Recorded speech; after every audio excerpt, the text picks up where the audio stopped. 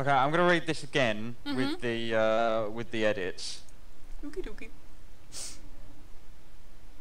Jewel was woken by Solitaire's proximity alarm blaring into her foggy mind.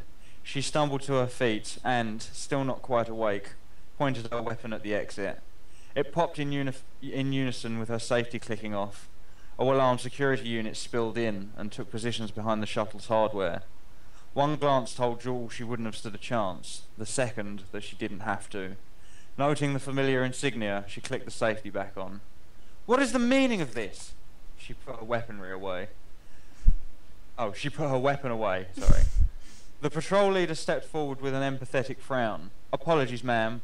Overseer Raptor sent us in for a check.